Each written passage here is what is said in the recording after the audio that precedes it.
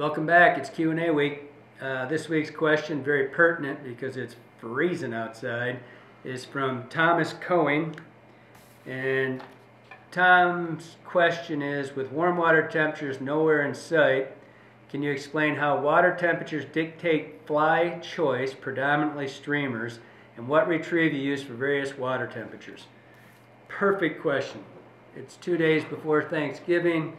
It's running to be about 20-25 degrees, and it's really challenging out there right now, and it doesn't have to be. I want to go over a couple things. First of all, first and foremost, there's two different cold waters. There's a cold water in the fall, which is when it just starts getting cold, like right now, you know, somewhere in that 40, 45, 50 degrees. But there's a big difference between that and has sustained spring cold, where it's been cold for like 5 months. I'm going to go through the first one, fall, because that's the first one we're on. But in the spring, I'm a little different on my fly selections, and I'm a little different on my retrieves. But in the fall, it's still, the water temps can be identical, but they haven't been that way for a long time. So first and foremost, in the fall, what I do is I'm going to go through my fly selection first, all right? In the fall, it's almost like it is in the summer. I'm going to go through my fly selection, which always starts with a dark day, dark fly, bright day, bright fly. So for the sake of argument, today it's a bright day. Bright day fly, I'm going to start white, go black. I always do 100% contrast, you know, 180. So I'm going from white to black to tan to olive to yellow to chartreuse and so forth. I go through my rotations very quickly. That's important to know. I never die with a fly. I don't care how good it was yesterday, today's a different day. So I start with my rotation. I seldom go more than 5 minutes on a fly selection. So that stays the same. But the water temperatures in the fall, say anything 50 and below is when you start thinking about maybe I have to change things up. But again, fall is pre-spawn or spawn, so you've got aggressive fish, you've got aggressive behaviors, so you've got to be aware of that first.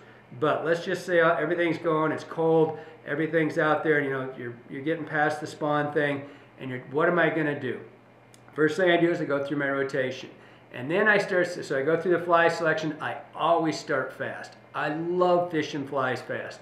And when I say fast, I'm going to just do a jerk strip retrieve. I'm going to keep the fly running back. I go through that rotation very quickly. If I don't see any movement, and I know they should be there, then I start thinking, okay, now I got to change something up.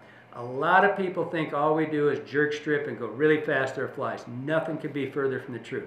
Especially in the fall, I tend to do a modified jerk strip vertical jig retrieve, where I kind of jig the rod a little bit. I slow the fly. I'm still kind of jerk stripping off to keep the fly doing this stuff, but I try to start making it do more of this, where it's doing a strange, you know, kind of a jerk, a vertical jig like this, but also a little this. So it's kind of an off-shoulder vertical jig, jerk strip. That's a lot for a guy with a room temperature IQ. And I tend to go, after I do that, so I'm starting to slow the fly. I start fast, start with the jerk strip, and I go like, you know, moving the fly very quickly. Then I go into the slowed down retrieves. And that is a combination vertical jig, jerk strip, where I get the flies doing a little bit more of this. And when I do that, a lot of times I'm going to start looking for flies a little bit more on the muted colors, like a peanut envy like this, and maybe browns and olives. I always start with the bright. And then I go, well, not all, I start either one or the other, and I go through rotation. But then as I start to do these vertical jigs, I tend to start looking for more flies that are bait fishy. Like, for example, here's two of them.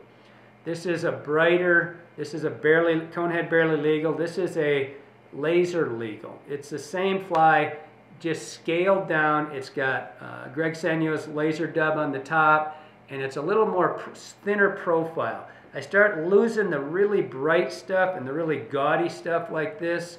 And when I start to do my vertical jig combo where I'm slowing them down, and I just kind of, not exclusively, don't make any hard, fast rules, but I tend to go just a little bit more muted and a little bit finer bait fishy style where it's just a little bit less effort. If the fish are running, like I said, I always start fast. I just dig it when they're chasing.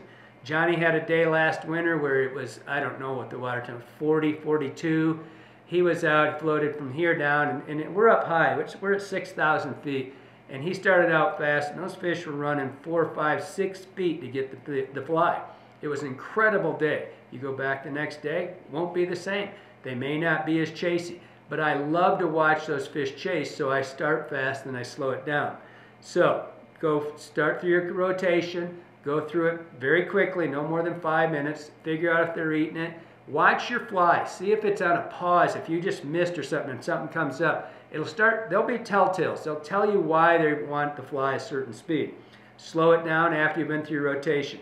Okay, fast forward, now we're in spring. It's been cold all winter. Now the fish have been set up, they're cold, they're a cold-blooded animal, so they're down there doing nothing, right? Trying to conserve energy. Now it's coming into the spring and water temperatures are starting to go from cold to warm. And this is when I start, again, always go through my rotation. I will always start fast, but if you figured out, okay, that's not working, if it's working, stick with it. If it's not, now I'm going to go into almost exclusively into a vertical jig style. And this style is when you pick the fly up and you let it drop back down. I'll tell you that 90% of your, maybe more, 90% of your fish are going to eat it on the drop. And that's a telltale. That tells you that they're slowed down. If they're eating it on the pickup, you might as well just start fishing the fly fast again, because it's telling you that they're warm enough to chase. Most of the time, it's a vertical jig. It's in the spring. Waters are cold, 40, 45, under 50, and the fish aren't willing to run.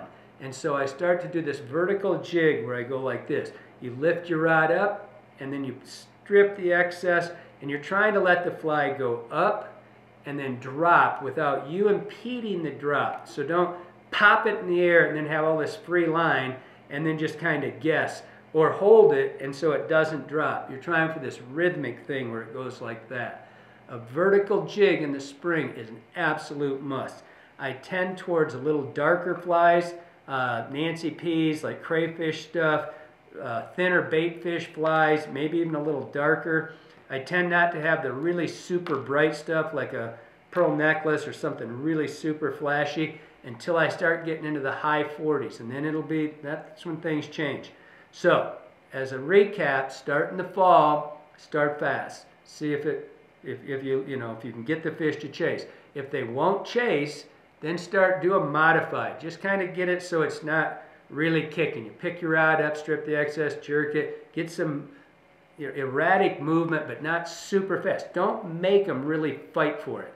And then in the spring, now we're going to start slowing it down. We're going to do a little bit more vertical jig. Always throughout the day, throw in the faster retrieves. All right, so remember on the Q&A, if we use your question, we send you a hat and a box of flies. I hope that helps you out.